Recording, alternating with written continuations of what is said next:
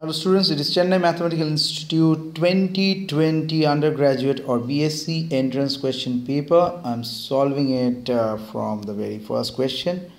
This pattern has changed a little bit. It was all subjective. So let's jump into it. So this is the part 1. So each student in a school has to be a member of at least one of the 3 school clubs. That's good. So it is known that each club has 35 members, and it is not known that how many students are members of the 2 of the 3 clubs. But it is known that exactly 10 students are members of the all 3 clubs. So quite an advanced level set theory has been given. What is the largest possible number of the students in the school, and what is the smallest number of students in this school as well? So let ABC are the number of students they have given, are the number of exactly all members of any one of these clubs X, Y, Z. Okay, so let A comma B comma C means exactly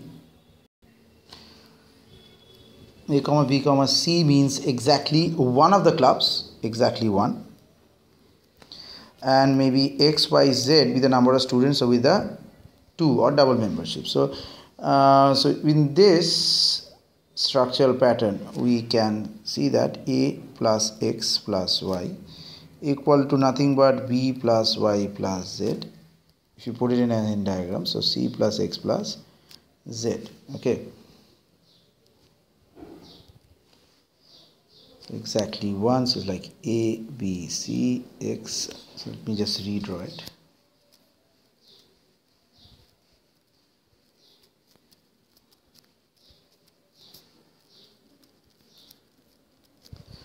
Okay, C plus X plus Z, that is equal to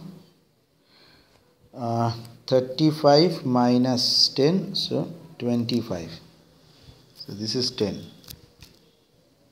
So we want to find the maximum and minimum number of values of n, that is A plus B plus C plus X plus Y plus Z plus 10.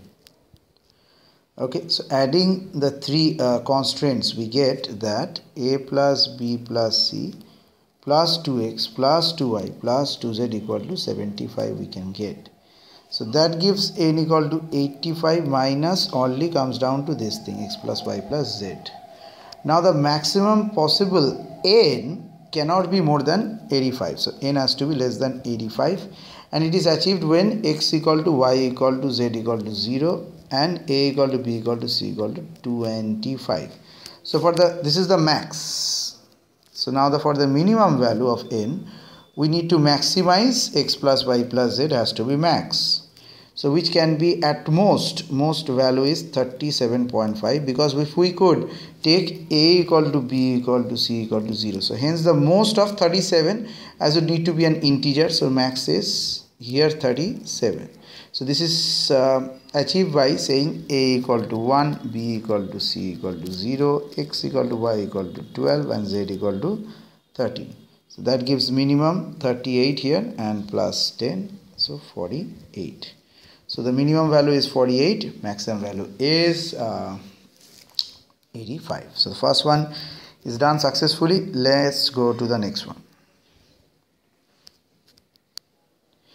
Let P be the plane consisting of vectors 6, 6, 9 and 7, 8, 10. Okay, 2 vectors. Find a unit vector that is perpendicular to 2, minus 3, 4 and that lies on a plane P. Okay, and we have to note that all vectors considered in the line segment starting with the origin 0, 0, 0 in a particular origin of P. Okay, so not much. So the desired vector is in the form V.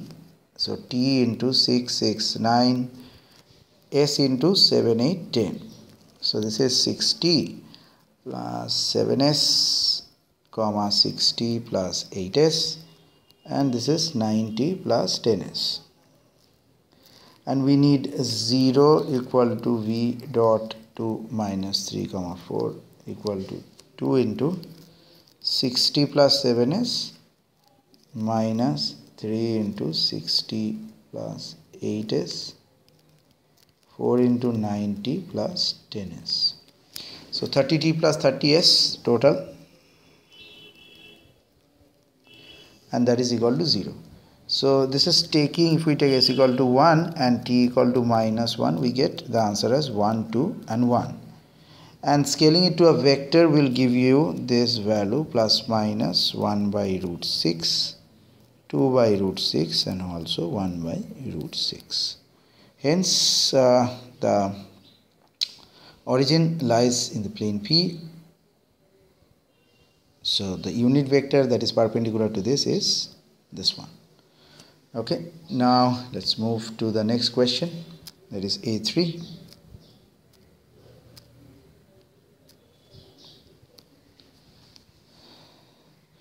Calculate the following two definite integrals. It may be useful to first sketch the graph. Okay, sketching will not be much of a requirement here, we can do it directly. Integrating the first thing, log of mod x dx. So this is, we know this, x log x minus x plus c. And the second fundamental theorem of calculus, so 1 by e square log of mod x dx.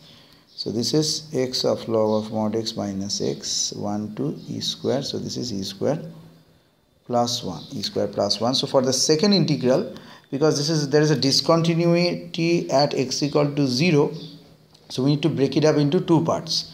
Okay, so the antiderivative of log of mod x by x is this square of a by 2. So as x tends to positive, so log of x tends to minus infinity. So the integral from 0 to 1 is, so 0 to 1 is minus infinity, and it is the same for the negative side because of the integrand is even. So integrand is even. So the final answer is minus infinity. Okay, so it is an undefined or does not exist. Okay, that's it for this video. In the next video we will solve after A3.